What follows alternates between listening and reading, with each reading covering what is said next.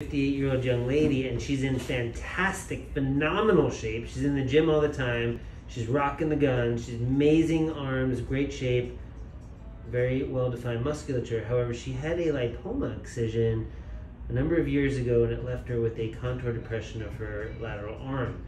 So we've discussed a lot of different options in terms of fillers and surgery and fat grafting, and we decided that we really wanted to avoid surgery, if at all possible, and we're going to be using Renuva as a fat substitute. It's a product that lays down a scaffolding of material, and then your body forms its own collagen and fat to fill in the defect.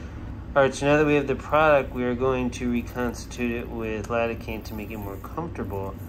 This also emulsifies it for ease of injection and makes it a lot better consistency. We completed the Renuva, and you can see we got significant improvement in terms of the contour depression.